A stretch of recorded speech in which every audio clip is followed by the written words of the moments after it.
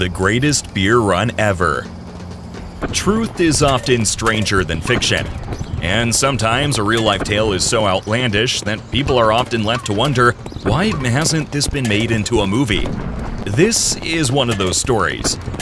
In November 1967, 26-year-old John "Chicky" Donahue was having a drink at Doc Fiddler's, a local bar in the Inwood neighborhood of Manhattan, New York. Tending bar was George Lynch, nicknamed the Colonel, though Lynch was only a private first class when he was discharged from the military. Lynch was a vehement patriot who had little tolerance for the growing anti-war movement that was gaining steam as the quagmire of the Vietnam War ground on. That night, Donahue was listening intently to Lynch, demonstrating his dissatisfaction with protests playing out on the TV above the bar. Always willing to show his appreciation for those in uniform, the Colonel exclaimed, "Somebody ought to go over to Nam, track down our boys from the neighborhood, and bring them each a beer." Lynch's eyes then turned towards Donahue and he said, "I want to borrow your seaman's card." Donahue, a former Marine, was a member of the Merchant Marine, civilians tasked with sailing tankers, cargo ships, and other supply vessels, and were vital for logistics in any conflict.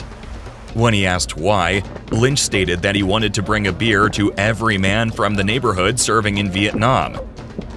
Donahue thought Lynch was joking, but it was soon clear that he was not. It was also clear that there was no way Lynch could pass for Donahue, so using his ID card would be pointless, and all other forms of travel to Vietnam were restricted to civilians, for obvious safety reasons. Still, inspired by the Colonel's enthusiasm, Donahue decided on a whim to travel to Vietnam himself in order to hand out beer to his old drinking buddies. At that point, 28 Inwood residents had been killed in action. Included in this number was Tommy Minogue, a combat medic and friend of Donahue, who sacrificed his life to protect his commanding officer and help fight off an overwhelming NVA attack on his greatly outnumbered unit. For his actions, he would receive the Congressional Medal of Honor. Inspired by their sacrifice, Donahue wanted to support the others still overseas as best he could. The first challenge was finding where the servicemen were stationed. For security reasons, any correspondence to and from Vietnam was censored, with exact locations omitted.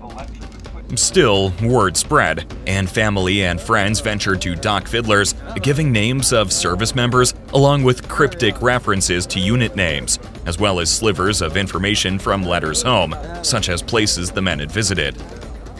Hey, it's Chris Kane. You're probably used to hearing me during one of our advertising spots, but today I want to talk about something a little bit different. Every video that we create is more than just content. It's a blend of research, of creativity, of passion for history. We do it because we believe in the power of history, because its lessons, its stories, and its ability to connect everybody is what we're all about. Sometimes the reality of operating a YouTube channel presents challenges in the form of demonetization occasionally, which impacts the ability to produce content that we're passionate about. Now we're looking at you, our amazing audience, to ask for your support in keeping the channel, our shared passion, alive and thriving. We're inviting you to join us on Patreon and contribute to the ongoing creation of our content. By joining us on Patreon, you're doing more than just supporting our content. You're becoming an integral part of the community, and we're dedicated to preserving and promoting history. Remember, every bit of support makes a real difference. If you'd like to learn more about how you can help, please visit the link in the description below. Thank you, as always, for your interest and your hunger for history. Now armed with a list of names and an idea of where to look, Donahue next secured passage.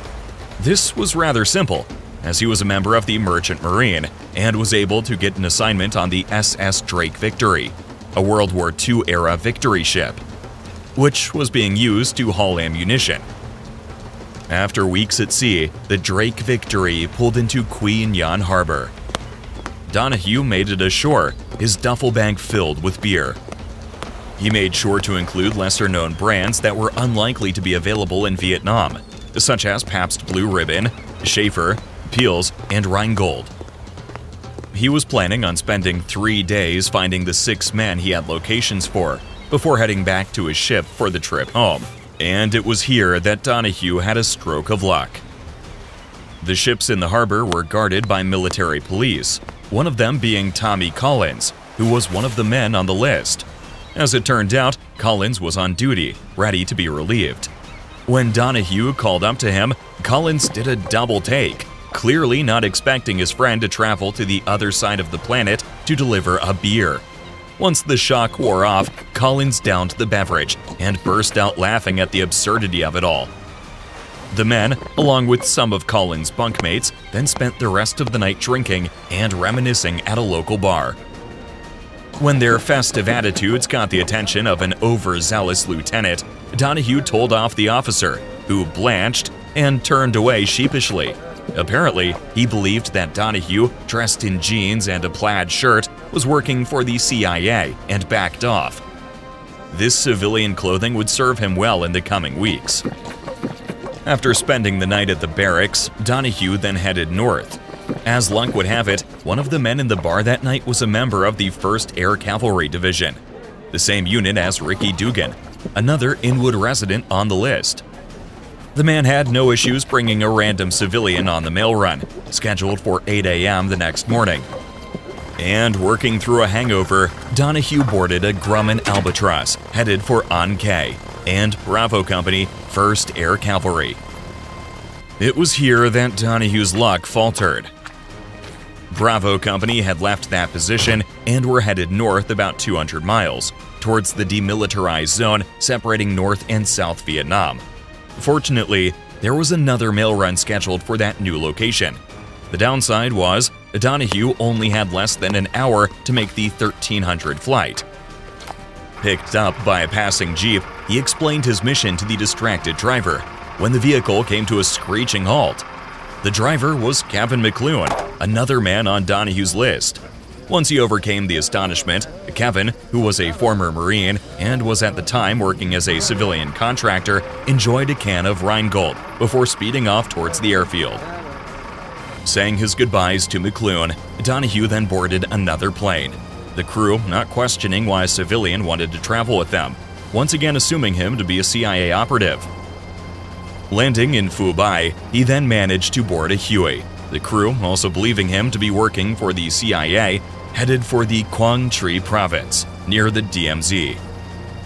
Dugan was at an observation post overlooking the DMZ when his sergeant radioed him to return to the command post.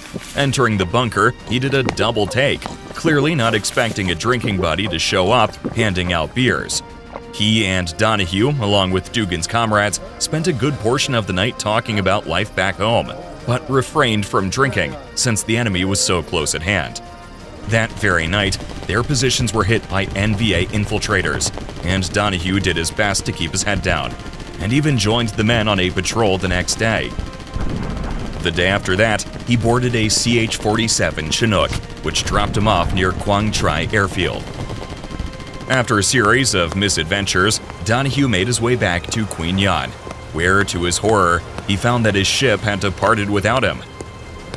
The captain had heard rumors of an expected VC attack and expedited the unloading process before sailing off. In desperation, Donahue then headed towards Saigon, begging, bluffing, and doing whatever he could for transit.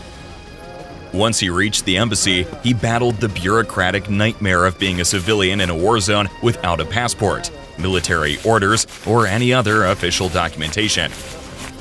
While waiting for his paperwork to clear, Donahue celebrated the Vietnamese holiday of Tet in the downtown district of the city. The festive atmosphere was interrupted by the Tet Offensive, a massive coordinated strike against South Vietnamese and American installations by VC and NVA forces, and the primary target was the capital city of Saigon. Soon, the entire city erupted in intense fighting, and Donahue, an unarmed civilian, was caught in the middle of it. He spent the offensive doing everything he could to avoid getting caught in the crossfire of the VC sappers and American military, who were desperately trying to fight them off. After a few days, the fighting slackened, and with his travel plans now on hold, Donahue was able to find the location of another man on his list. Bobby Pappas was a communication specialist based at Long Bin Base, about an hour from Saigon. After the events of the previous few days, the trip was thankfully uneventful, and once again, Donahue's old drinking buddy was astonished to see him. Afterwards, Donahue returned to Saigon, but the next day, a VC sapper squad detonated the tons of explosives stored at Long Bin, sending a fireball shooting into the sky so large Donahue saw it in Saigon, some 20 miles away. Returning, Donahue found Pappas unharmed. Saying his final goodbyes, Donahue returned once more to Saigon, dodging mortar shells on the way. After spending approximately 4 months in Vietnam, Donahue was able to secure passage on board a ship bound for the U.S., landing in Seattle before taking a flight to New York. During his journey, he had found 4 of the 6 men on his list. Of the 2 others, Marine Second Lieutenant Richard Reynolds Jr. had been killed in action near Dong Ha the day after Donahue arrived in Vietnam. The other man, Joey McFadden, had been sent home after contracting malaria. Of the 4 men Donahue did find, Rick Dugan, Tommy Collins, Kevin McClune, and Bobby Pappas all made it home to the U.S. What was told for 50 years as a barroom tall tale was turned into a book in 2017. It was made into a feature film in 2022, starring Zac Efron, Bill Murray, and Russell Crowe. According to a newspaper report, the 5 men still occasionally meet up for dinner in New York.